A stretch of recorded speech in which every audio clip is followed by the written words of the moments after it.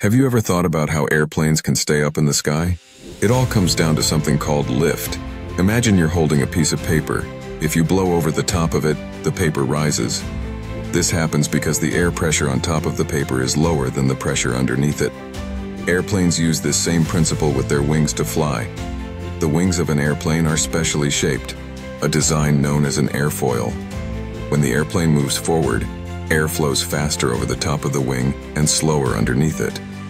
This creates a difference in air pressure, with lower pressure on top and higher pressure below, pushing the wing and the plane upward. This upward force is lift. For a plane to take off, the engines have to provide enough thrust to push it forward quickly.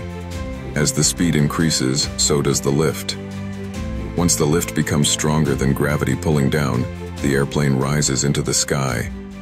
Pilots control the plane by adjusting the wings and using flaps, ensuring a smooth flight. So next time you see a plane, remember the magic of lift that keeps it soaring high